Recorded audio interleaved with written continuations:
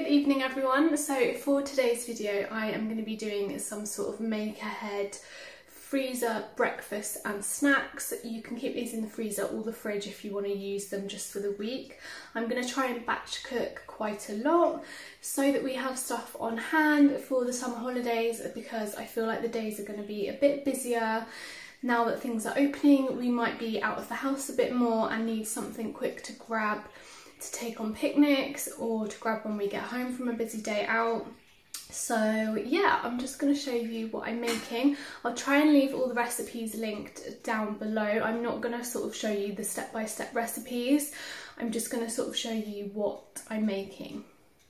Okay, so the first thing I'm making is I've got this like mini muffin tin. I'm going to make some sausage and egg little muffin bites. So it's basically just onion and sausage meat. You brown it off, then you add it to some eggs and some milk and some cheese. Mix it all together to make like a scrambled egg sort of mix with the sausage meat in it.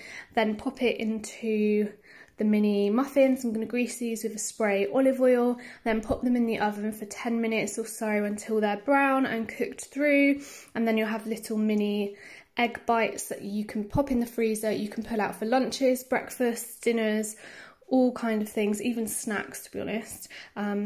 So yeah, my girls love eggs and sausage, so this is a good one. I just wish I had 2 pans so I could actually double up, but yeah, that's what I'm doing now. Okay, so while my sausage meat and onions are browning behind me, I've got my list here. This is everything I'm hoping to make. I've got some leftover finger rolls, and I've seen a really good hack of doing French toast sticks with them.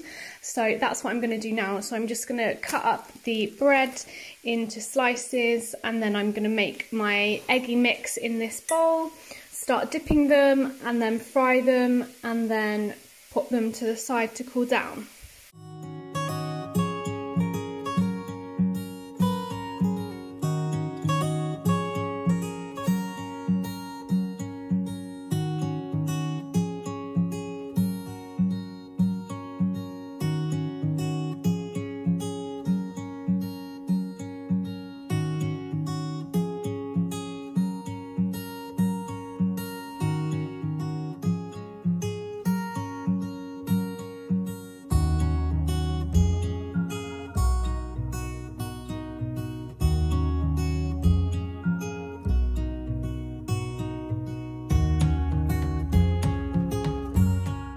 Right, so the French toast sticks are done. I need to dig out some more pots, but we've got 2 pots of them. And then my sausage meat and onion has browned, so I'm just going to add the eggs, milk and cheese to this, and then I'm going to start spooning it into my little muffin tin and put the oven on to warm up.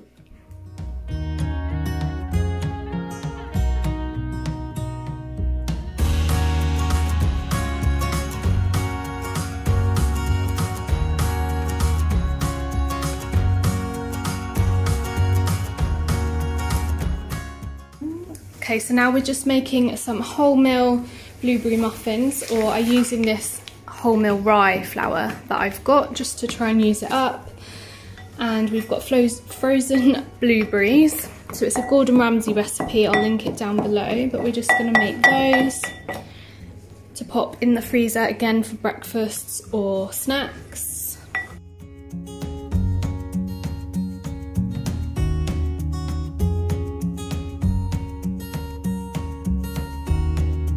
Our mini egg muffins are out of the oven and they look so yummy. Oh, that one got a bit of eggshell in it, Ari.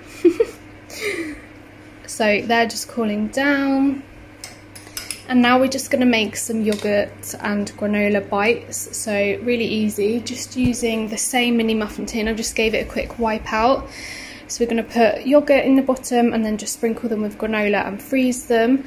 Then you can obviously take them out of the pan, chuck them in a pot or a bowl, and they're just a bit easier for the kids to eat, particularly Roma. We've got 2 strawberry Greek yogurts, and then we're just mixing it with a tub of normal Greek yogurt just to fill it out a little bit more, because we only had 2 strawberry ones left. So we'll just give that a good mix and then start spooning it in.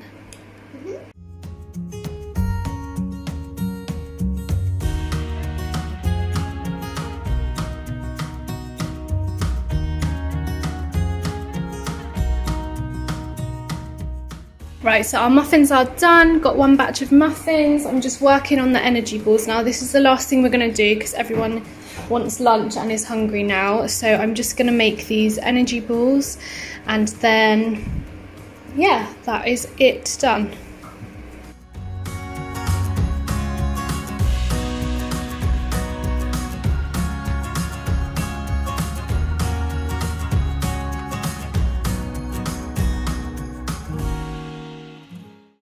Okay, so this is everything we have made. We've made blueberry muffins, we've made the sausage and egg bites, we've got French toast, 2 lots, we've got the yogurt bites, and then I've put the energy ball mix in the fridge. I haven't rolled it yet, but I'll do that later. But we've got lemon and blueberry energy balls as well. So that is a pretty good breakfast and snacks. There's a fly, I need to get it all in the freezer because it's pretty much all cooled down now.